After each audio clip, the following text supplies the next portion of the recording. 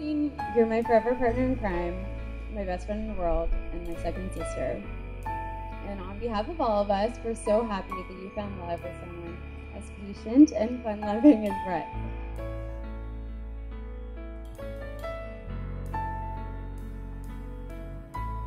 She always tries to make Brett a better person. They make each other better, they really do.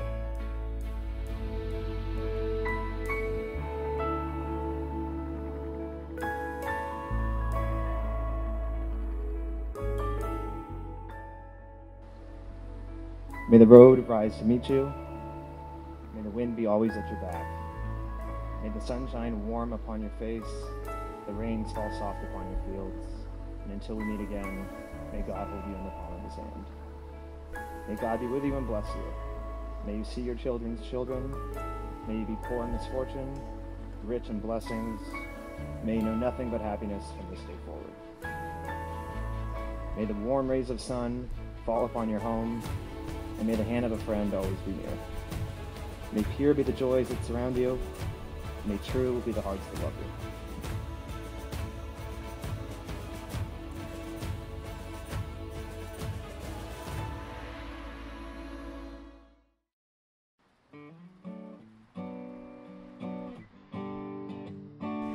Brett and Christine, you can ask any married couple here and they will tell you how great it is to have family and friends standing by their side when things are going well, but also listening and encouraging and cheering them on when times are more difficult.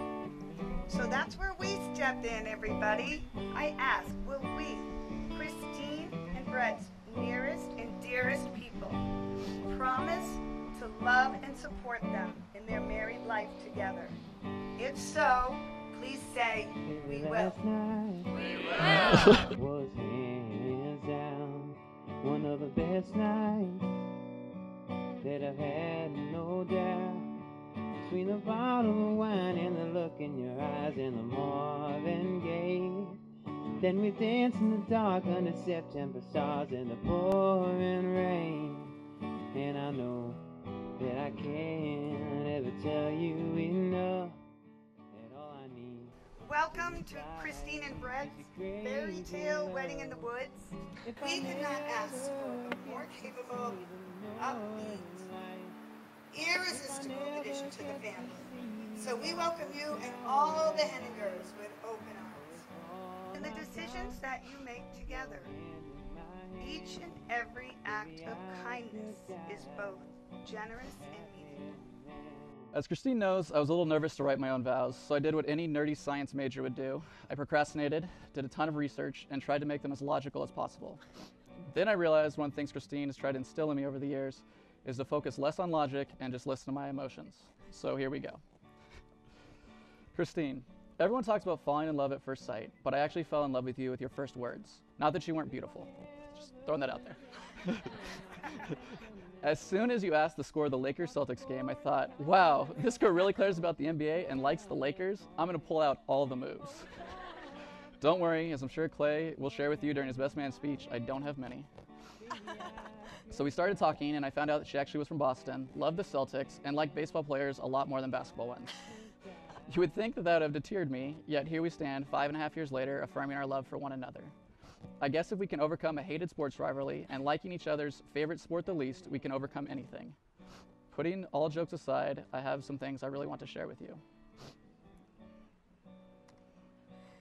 Yeah. You make me the best possible version of myself. You keep me grounded while still allowing me to have fun and let loose. You hold me accountable while making sure I don't ever take life too seriously. And most important of all, you love me for who I am. I cannot ask for anything more.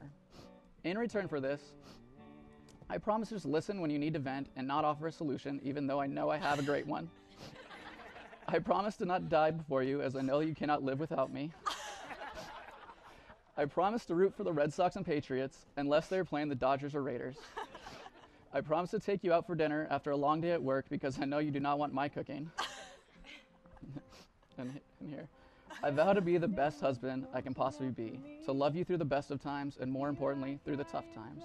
I vow to love you and cherish you more than anyone, besides our 3, or if you have your way, 4 future kids, and to always have your back. And most importantly, I vow to love you for who you are, which is my perfect companion in life. I love you, Christine. Brett, I feel so thankful to have found you, and I can't wait to spend my life with you. At the time we met, we were both enjoying our lives at Cal Poly with no idea the other one existed, until a girl with a love for Boston sports asked the boy following the Celtics-Lakers playoff game on his phone at work what the score was.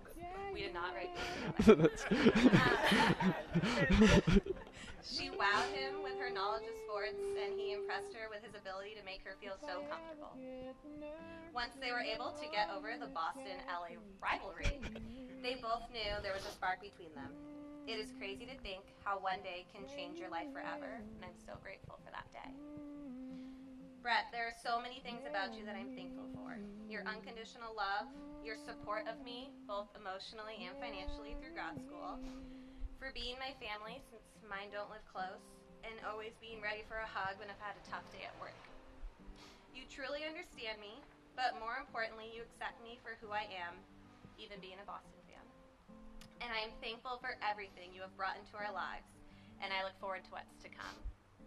Today, I promise to give all of my heart to you for the rest of our lives. I can't promise that I will always be at my best, but I promise that I will always try. I promise to support you in whatever you choose to do, and I promise to try not to scream as much at the TV when the Pats are playing. You are truly my best friend and my perfect match. I appreciate our similarities, like our love for sports and our families and Tucker. And I appreciate our differences, like our idea of a perfect Saturday. Mine being full of adventure and exercise, and yours, well, not. But it's in those adventures or those lazy Saturdays where we build the best memories. And I can't wait to continue our lives together, building more lifelong ones. You are everything I'd ever hoped to find in a husband and more. I feel like the luckiest girl in the world to be standing next to you right now, surrounded by our family and friends. I can't wait to see what the future holds for us, to build a family together and adopt more dogs. I know that no matter what life throws our way, we can make it through together because we always have and we always will. You're my best friend and the love of my life, and I can't wait to call you my husband. My love for you will continue to grow just as it has over the past 5 years, and I promise to cherish you every single day. I love you so much forever and ever. You are more special to me today than yesterday. You are more special to me today than yesterday. And you will be more cherished tomorrow. And you'll be more cherished tomorrow. Please wear this ring as a symbol of my love for you. Please wear this ring as a symbol of my love for you. A love that transcends A love that transcends all of our yesterdays, todays, and tomorrows. all of our yesterdays, todays, and tomorrows. Okay, Christine, please repeat after me. You are more special to me today than yesterday. You are more special to me today than yesterday, And you will be more cherished tomorrow. and you will be more cherished tomorrow. Please wear this ring as a symbol of my love for you. Please wear this ring as a symbol of my love for you. A love that transcends A love that transcends all of our yesterdays, todays, and tomorrows. all of our yesterdays, todays, and tomorrows.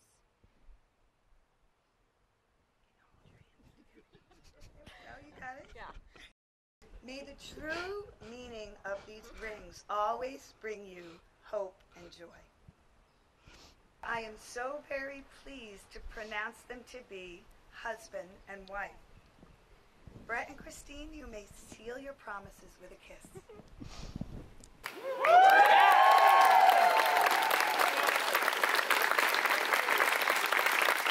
Ladies and gentlemen, family and friends, it is my honor to introduce to you for the very first time, Mr. and Mrs. Brett and Christine Henniger.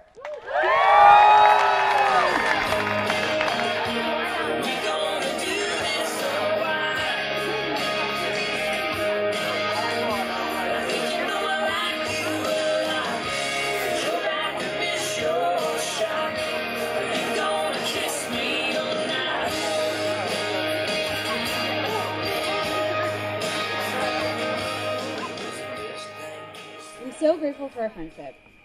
Little known fact, I'm actually the godmother of Tucker. That's because I was there when they picked him out.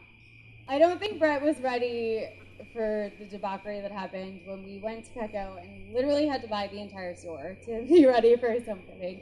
And I know he wasn't ready when Tucker refused to be outside, or when Tucker got the doggy stomach flu the first week you got him. Multiple times.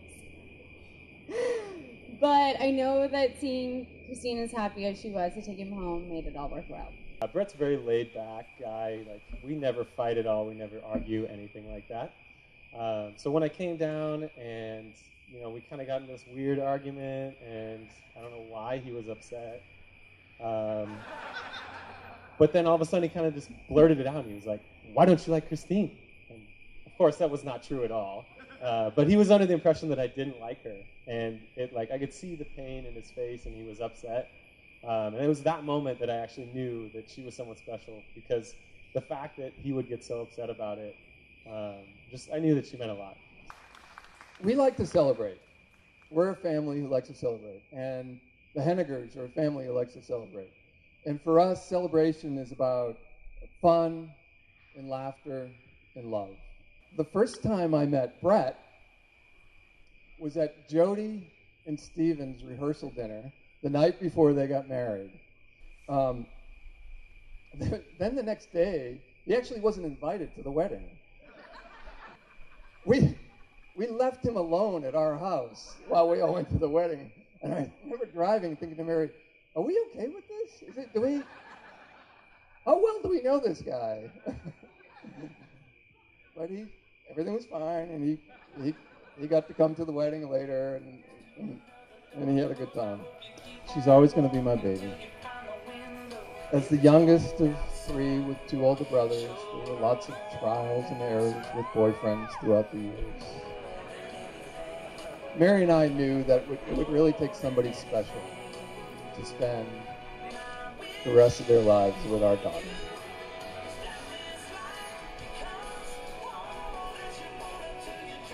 And I mean that with all the love in my heart. And this wedding doesn't have a theme, but I'm going to give it one. Let's celebrate. You gonna kiss me or not?